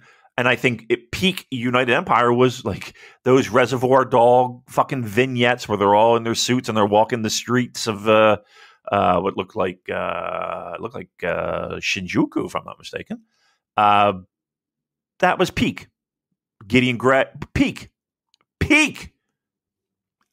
Let it die. If Will goes, let it die. Let's do one more from our good friend Minty, who says, which New Japan wrestler would you entrust to shave your asshole? When thinking about your answer, please consider all aspects such as the quality of workmanship, thoughtfulness for a sensitive and potentially dangerous task, and all-round service experience. I think Yo would be really good at shaving an anus. Truth be told, spoiler, I did see this in our Discord, and I was just like, not that I was just like, all right, okay, I get it. We're the wacky podcast that's going to talk about ass shavings. Who shaves their asshole? Do you honestly? Do you look? Do you shave your asshole? No, that's an insane thing to do. I've never I've never have shaved. Like, I've never had to warrant. It just doesn't get enough sunlight for anything to grow, right? Right? Like, there's nothing growing.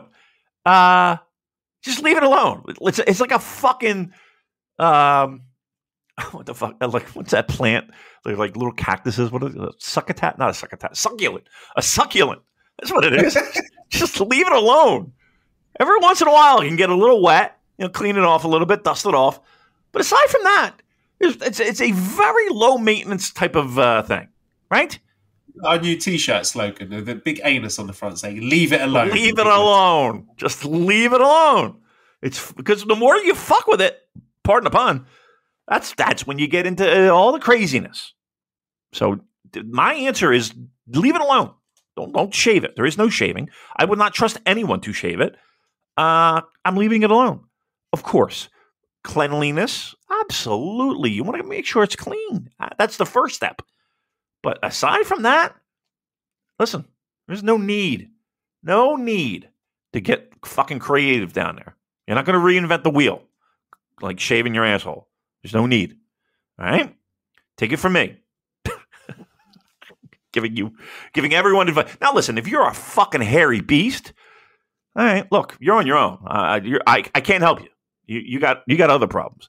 But even the hairiest person I've ever known had no need to shave an asshole.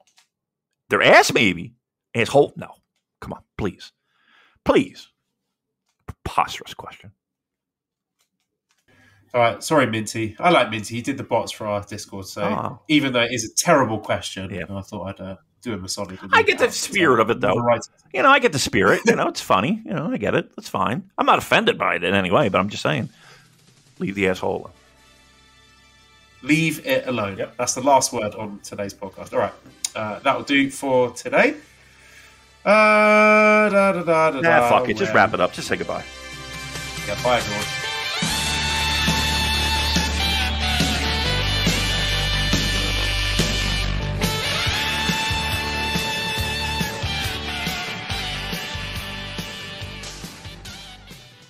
Hi, I'm Case Lowe, co-host of the Open the Voice Gate podcast. The one question I'm constantly asked when it comes to Dragon Gate is, how do I get into the promotion? Well, stop asking and start listening to the Open the Voice Gate podcast, released every Wednesday on the Voices of Wrestling podcasting network. For exclusive news and show reviews, look no further than the leader in Dragon Gate coverage, Open the Voice Gate. Hello, do you like New Japan Pro Wrestling? Are you a Shin Nihon freak? If so, check out the Super J-Cast with Joel and Damon on the Voices of Wrestling podcast network. And even if you fucking hate New Japan Pro Wrestling, listen to the Super J-Cast anyway. Not just for our great show reviews, analysis, and pastrami sandwiches, but there's also usually some dick jokes somewhere in the obligatory opening 30 minutes of absolute nonsense we chat about every single week. That's the Super J-Cast for all the best talk about New Japan Pro Wrestling, crisps, and pornography.